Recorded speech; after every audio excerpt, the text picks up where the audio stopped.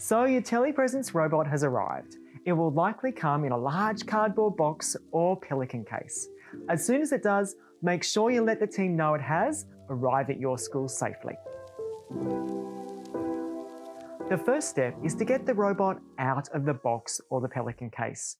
Make sure you follow all the instructions that are supplied by the team.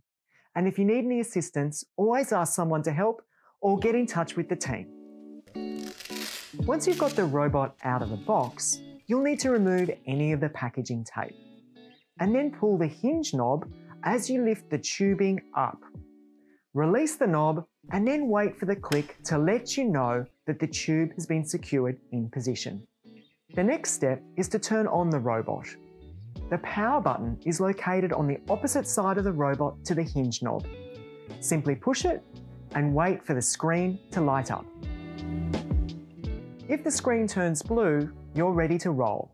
If the screen is yellow, make sure you contact the support team so they can get you connected. Inside your box, you will notice a charging dock. To charge your robot, roll it up to the charging dock and wait for the pins to click into place. The light on the dock will change from red to blue to indicate you have a connection. Telepresence robots are especially fragile, and one example of that is the neck. And there's no need to move it manually because the user can control where they're looking from their end. Make sure you follow all instructions that are supplied to you about how you care for your robot.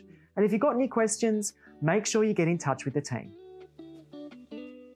To turn off the robot, it's as simple as pushing the on-off button.